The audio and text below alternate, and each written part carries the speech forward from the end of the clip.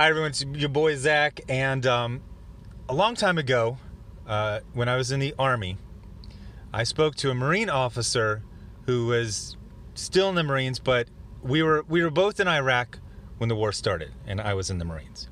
And during the initial push to Baghdad, we basically starved. So I talked to this officer, and he was in logistics. And so I asked him, I go, hey, sir, what was up? I was, infantry, and we starved. We absolutely starved. And he goes, oh, yeah, we knew. That was part of the plan. And I'm like, what? He goes, did you ever run out of water? I go, no. Did you ever run out of fuel for your vehicles? No. Did you ever run out of ammo or batteries for anything? No. Yeah, we had to make some choices, and we could move you all this fast with food, or we could move you this fast without. So we chose, we knew you'd eventually get something, and you didn't really starve. Like, you were down to like one MRE a day, and then like a couple days you got 0. But like, there were like 22-hour days. I'm not even kidding, like 22-hour work days in combat in a war. So you're burning like thousands, but technically, and he's like, technically read the label on an MRE that says, one person per day.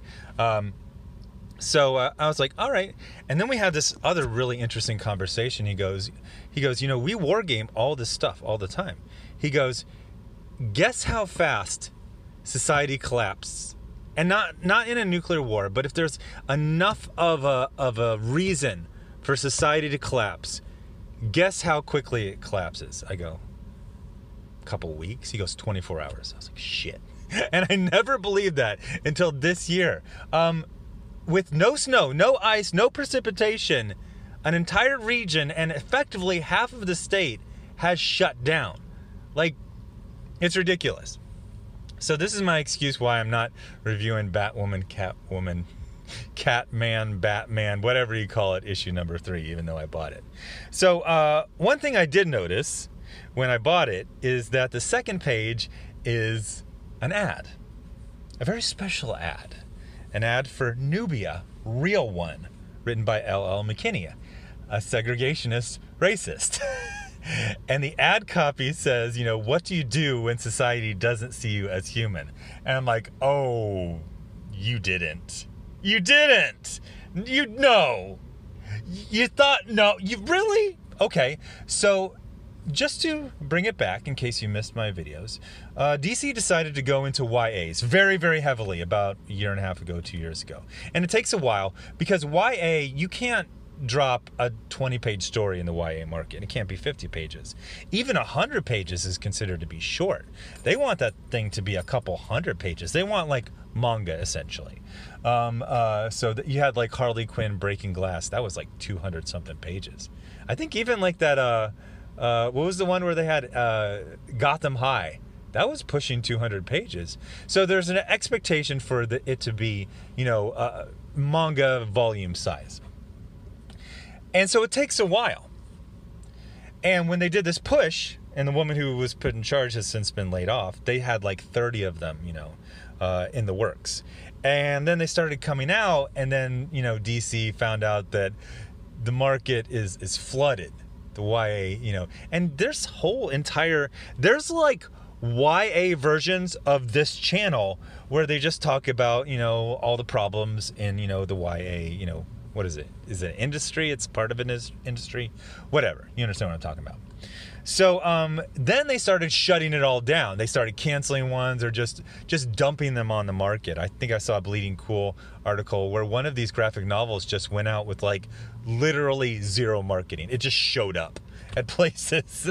But this one's had a buildup. And, as soon as you saw the art, of course it was terrible. It's like this shitty, Cartoon Network, everyone gets a medal style of writing. But you knew a couple of things.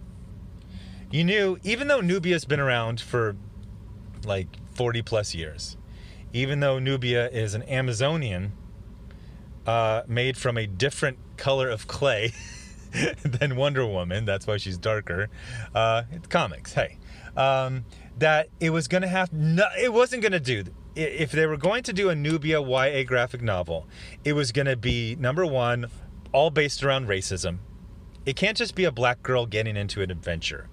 Oh, behind my dresser, there's a magical portal to another. No. It's got to be about racism. Because, again, when SJWs see a black person, they think slavery. They look at a Mexican American, they say illegal immigration. Asians always confuse them. They're not really sure what to do. It's like, so if it's about a black character, it has to be about racism. And then the other is that they have to hire based on racism. They have to hire based on segregationist, I'm not going to say ideals because that's not idealistic, segregationist precepts. The idea is a character that was created by white people cannot be written by white people because, and I'm going to say their beliefs, not mine, people of different races can't understand each other. So you have to hire a black person to write black people because a non-black person can't write black people. Okay, so why is Ta-Nehisi Coates writing Captain America? Because it's different rules for different people. Here, I'm gonna cut to the chase. Don't be racist, and you can avoid all of this stupid doublethink, ridiculous shit. So they hired someone based on racist concepts that only a black person can understand other black people, can write them, and so they hired a black person, L.L. McKinney, which, plot twist, has no experience in comics. Wow. Where have we seen this before? Somebody handed a highly touted, highly publicized DC book with no experience. And the person they hired is a racist.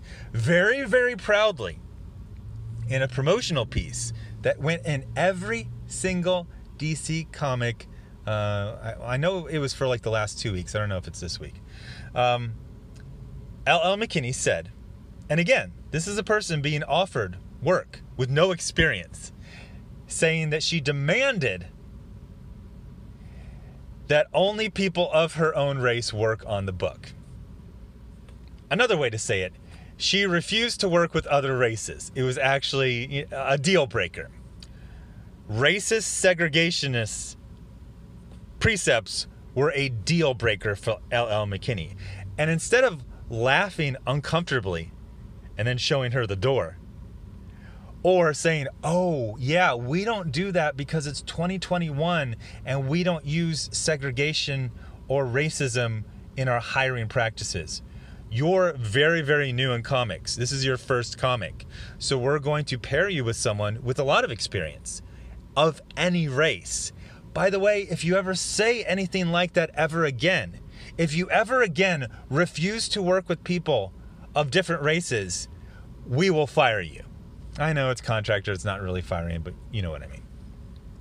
So, then they put up the ad, and they say, how is Nubia going to deal with, because she's black, they don't treat her like a person. And I ask, how is L.L. McKinney dealing with that? Because DC didn't treat her like a person. They treated her like an object. And then when she said something that would get anyone of almost any other race walked out of the door by security, I don't even think they would mail you your shit. If you said something that racist, can you imagine getting a job at, I'll just say PetSmart because I'm parked outside of a PetSmart. And they said, hey, congratulations, you actually have no experience in retail, but we're making you the assistant manager. You're going to start taking over shifts by yourself next week. But I, as the manager, I'll train you up for a week. So is there anything you would like to ask? What time is, lunch, or, how long are your breaks? Can you imagine a new PetSmart employee saying, so I don't want to work with anyone that's not in my race. That's a deal breaker for me. Like, what the hell? You just get walked the hell out. They'd be like, they would go to like ask you for your uniform back, and then they'd be like, you know what, we don't want it back because it was worn by a racist, bigot, segregationist. You go ahead and keep that, you know, but just don't wear it, you know, out in public because we don't want people, you know, knowing you were ever associated with PetSmart. Holy shit. So not only do they hire based on racism, and then they support a segregationist, and given to her demands to not have her work with people from other races, but then in the advertisement, they want to look woke. No, DC. No, LL McKinney. No, DC marketing. No, DC editor that hired LL McKinney. You don't get to be woke. You're the racist. You're the segregationist. You're the bad guys. What the fuck? And look what you are doing to the black people you pretend to care about. Can you imagine being young and black and going to the comic book store, going to the library, going to Barnes & Noble, and like 95% plus of the books with black leads are about racism? You are going to make them paranoid beyond belief. They're going to believe they live in some society from 100, 200, 300 years ago, when it's actually pretty darn good. LL, you got a book with no experience at all in comics. You got to make demands on your first job in a new industry.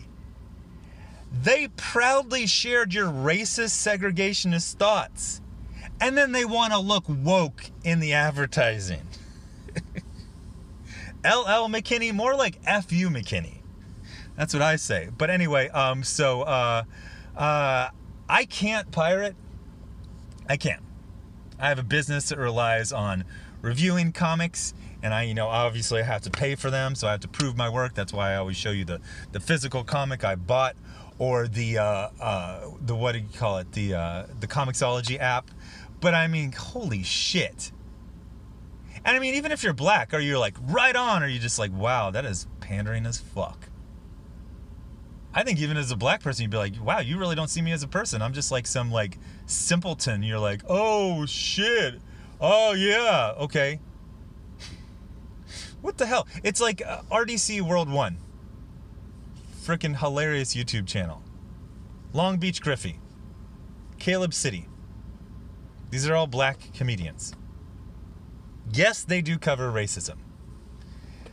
Very rarely. Holy shit, rarely. I swear RDC World 1 does like one video a year on it. I wouldn't call Long Beach Griffey very woke, but he's a little woke. He's a little woke. I would say less than 5%. I can't think of Caleb City ever covering race, like ever once.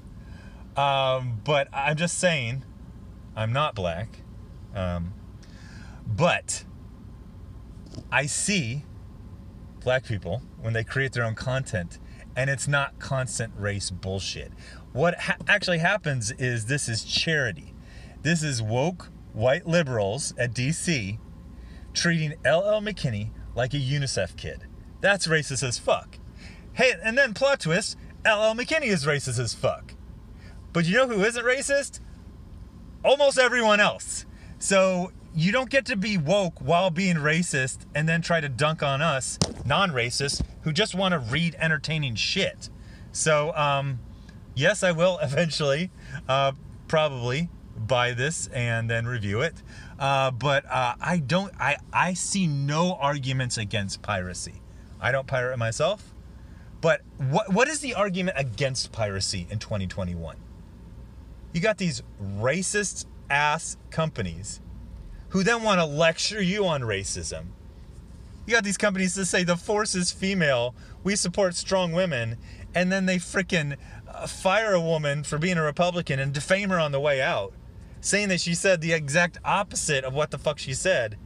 Oh my God, these woke like Antifa types and corporations combining like Voltron is like the freaking worst thing I've ever seen in my entire almost 50 years. Like it's going to be bad.